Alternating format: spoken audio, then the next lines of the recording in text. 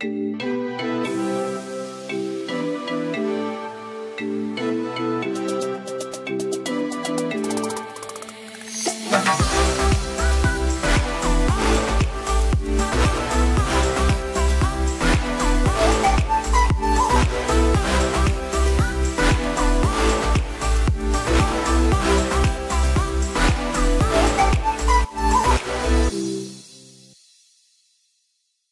everyone, what is going on? Welcome back here at Young and Investing. For those who are new here, my name is Quentin, and on my YouTube channel you can find all kinds of cryptocurrency content, such as cryptocurrency news, reviews, my own portfolio, tutorials, and much more. So if you're new to the channel and that sounds interesting to you, I would suggest you to smash that subscribe button down below.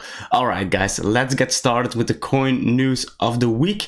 And first of all, I want to give a shout out to the long-term partner of my channel, crypto.com. So last week, it was my birthday and I went to have lunch on Saturday with my family. And I paid in crypto with my crypto.com Visa card. So it was pretty cool, and I actually used it already a few times, and every time I use it, the waiter's always saying something about it, like, yeah, that is heavy, or oh, that looks cool, what is it? So it's pretty cool. I mean, like, you also get like the possibility to spread the word about crypto, because they often ask about it, what it is, etc. And you can give like a little bit explanation, like, yeah, I pay with my cryptocurrencies, I top it up, and then I pay with this card, it's a debit card, etc. So it's actually a very cool way to spread the word about crypto like this in a very natural way.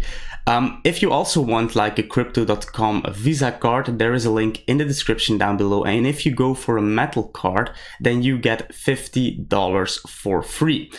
You can go for a metal card if you stake at least $200 worth of MCO tokens, but you also get like cashbacks. It is 1%, 2% cashback, sorry, and you get free Spotify, etc.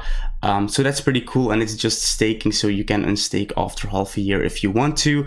There are like higher tiers as well, but it starts from $200 onwards. But like I said, you will receive $50 for free as well, so actually just needs to stake $150, right? So there is a link in the description down below. Alright, now let's dive into the first news item of today's video, which is that South Korean Icon boards the DeFi train with DAO platform. So South Korea's leading blockchain platform Icon is delving into DeFi with its own platform called Balanced DAO. It is a decentralized autonomous organization on the Icon network that creates tokens backed to real world assets. So DeFi is very hot, we already know that. The value locked up in DeFi is quickly going up. A month ago this was only 2 billion, right now it's over $4 billion already. And really, the DeFi projects are like shooting out of the ground like it's nothing. So they're popping up everywhere right now. And now Icon also has like its first DeFi platform that is Balanced DAO built on Icon, and for that platform they are using the banned DeFi protocol to provide oracles and securing the data and price feeds for the platform. The funny thing is that Icon is also working with Chainlink for other things, but right now they also integrated banned or decentralized Oracle network for their first DeFi product, Balanced DAO. So really cool that Icon is also jumping on the hype, let's say, but I think they cannot stay behind, so it makes sense that everyone is going to launch like DeFi platforms right now. Okay, let's check out the second topic of today's coin news, and that is that Visa announces the efforts to integrate digital assets to its payment platform. So Visa stated that digital currencies could help in offering better services and expansion of the network that would support modern forms of trade and exchange. The Visa team stated that one of the partnerships is entered into is with Coinbase, a licensed and regulated digital currency exchange. So what is Visa actually looking at? Of course, it is especially stablecoins. And why is this? Because this is of course the most safe for them to use cryptocurrencies and to use blockchain technology. So stablecoins are the futures, CBDCs, central bank digital currencies are also the future. But we see that Visa is right now also looking into it. You know, they cannot stay behind. This is the future, and the longer they stay behind, the more like they need to catch up with the current technology, etc. So they know they need to move right now. They can fight it as long as they want, but eventually they need to join us. They need to join crypto. So they are currently having several partnerships, and one of them is Coinbase, and they're looking into the option of like working with stable coins, digital currencies in the future. So really cool news for all stable coins, but actually for cryptocurrencies in general, because it's yet another one to join us instead of keep on fighting us. So really cool news. All right, the third topic of today's coin news is that BitGo now supports custody and staking for Tezos XTZ. So BitGo has added custodial and staking services for the Tezos blockchain's native token XTZ. So investors who store their XTZ with BitGo will earn an annual staking return of around 6% across BitGo's hot and cold wallets. In October 2019, BitGo added support for proof of stake tokens Dash and Algorand. An XTZ market cap of 2.4 billion, of course, dwarfs these tokens. So it's the first very big proof of stake cryptocurrency that BitGo, the custodial service, is going to offer. And of course, BitGo is one of the biggest custodial services in the crypto space. So it's very big for XTZ, for Tezos to be added on the platform. So you see that Tezos really has like a lot of attention coming from these big companies. We also saw it being the first proof of stake coin being added to Coinbase staking. You see that big corporations are looking at Tezos. Maybe right now not a lot of news is coming out for Tezos, but behind the scenes this is a very hot project. Not for the retail investors like you and me, but you need to look past that, and then you see that it has a lot of interest and a lot of big corporations are working with Tezos, trying out, doing pilot programs, etc. So Tezos really want to look at, and it's also in my portfolio, of course. So pretty cool that BitGo now added custody and staking for Tezos as well. All right, the next news item is VeChain's toolchain further powers DNVGL's MyCare to onboard leading shipping company Colorline. So one of the largest shipping companies in Europe, Colorline, announced that it has received verification for infection prevention processes and measures from the Norwegian Classification Society DNVGL under the MyCare methodology. So MyCare solution, DNVGL and VeChain are making joint efforts in the promotion of this, so the MyCare solution, new digital product offering. Of course, it is powered by the one-stop data blockchain as a service platform, VeChain's toolchain. So it's one of their products that VeChain launched, and it really has like more and more adoption coming, and actually at a very rapid pace. So VeChain also want to look at.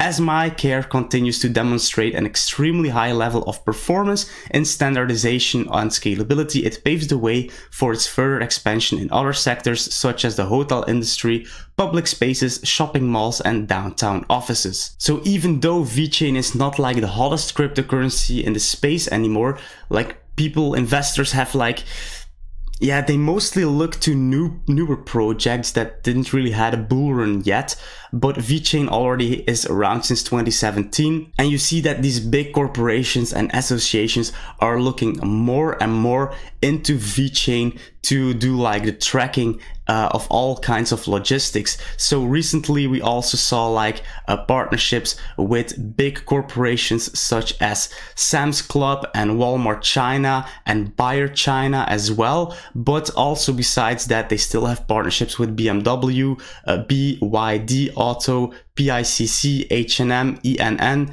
Shanghai Gas, LVMH, known from luxury brands like Louis Vuitton, DIG, ASI, etc. So a lot more of companies are currently working with VeChain, trying it out. So like Walmart China, Sam's Club, Bayer China, they're all doing pilot programs with VeChain, with all kinds of tools that they offer. And yeah, right now they're also like conquering the shipping industry, so that is also pretty cool. The next news item is that the Winklevoss twins Gemini to offer custody of .crypto blockchain domains. So the Winklevoss brothers Gemini exchange now offers custody for its .crypto domains. Really cool, because the .crypto domains can deploy hardware wallets like Ledger for secure storage as well in the future. And it already registered over 200,000 .crypto domains, and it is backed by, of course, billionaire investor Tim Draper. We talked about unstoppable domains from the very first day, and I'm very happy to see that they're still developing into a big company and getting more and more integrations. And for those who don't know what unstoppable domains is, well, basically you can buy a .crypto domain, so I'll put a link in the description down below. And if you buy a .crypto domain there, you can connect all kinds of cryptocurrency wallets to that, like a Bitcoin, Ethereum, Zilliqa, a Litecoin address. And yeah, then if people send it to your .crypto domain, so for example, let's say that .crypto gets integrated in Ledger in the future, and people send like money, doesn't matter if it's Bitcoin, Ethereum, Zilliqa, Litecoin, they send it to quintenfrancois.crypto, so my name.crypto, then I will receive it in the right wallet. So really very handy to do something like this. And also, aside from connecting all kinds of wallets to your name domain, let's say, you can also build like an uncensorable website with that. So people can, on the decentralized web, go to your .crypto domain and you can build a website for that. So how cool is that? So yeah, .crypto domains on Gemini now as well. And I don't think it will take long before other exchanges will start integrating it as well. And very soon in the future, I guess that that like hardware wallets like Ledger will also integrate it. So then we really are going to see mass adoption of this. And of course, it's more convenient than having like all these numbers, etc. I mean, like if you just say to people, yeah, do like the transaction to quintenfrancois.crypto, yeah, it's of course a lot easier to do, right? All right, the next news item is Polkadot. Polkadot did a second ICO, or a second fundraising, raising another $43 million in 72 hours, and it was only a private sale. So a second private sale of the Polkadot token DOT netted the Web3 Foundation and Parity Technologies some almost 4,000 Bitcoin, worth an estimated $43.3 million. And of course, they did already an ICO back in 2017, fundraising it. 50% of all their tokens were sold in a private sale, netting over $145 million. So I don't know why they need like another $43 million.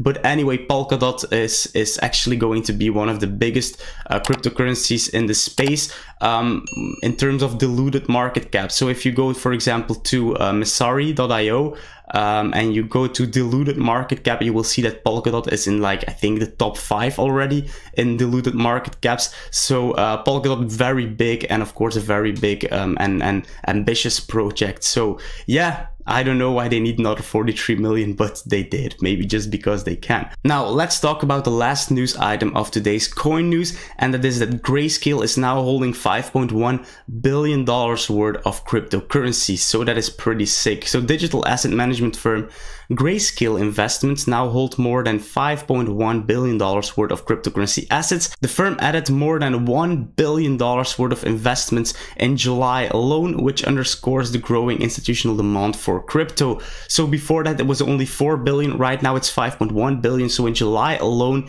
they saw an increase of 25% of the holdings under management. So that is really sick. And of these 5.1 billion, a staggering $4.3 billion is the Grayscale Bitcoin Trust. So it is holding Bitcoin.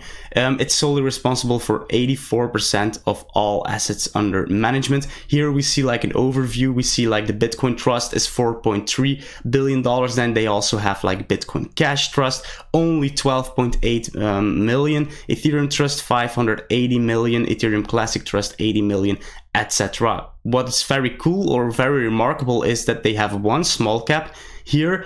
Two small caps actually, like Horizon and Zcash is also not like a big one anymore. So yeah, they have added like two of these. Very interesting to see Horizon between all of these names. I mean, like, these are very established names. Then we see Horizon. So yeah, maybe there's something good about Horizon. I need to check that out more in detail. But as you can see, most of it is held in Bitcoin. So we see institutional demand growing, which is very nice. We see it also in Backed. So the Backed platform is also like setting new records of people buying on the platform, also institutional investors. So that is very nice. All right, guys, that is it for this week's coin news. If you liked the video, as usual, give it a thumbs up. I always appreciate that. And if you're new to the channel, please subscribe by hitting that subscribe button down below to stay updated with all the latest cryptocurrency news, reviews, my own portfolio tutorials, and much more. I thank you for watching, and I see you next video. Cheers. Bye bye.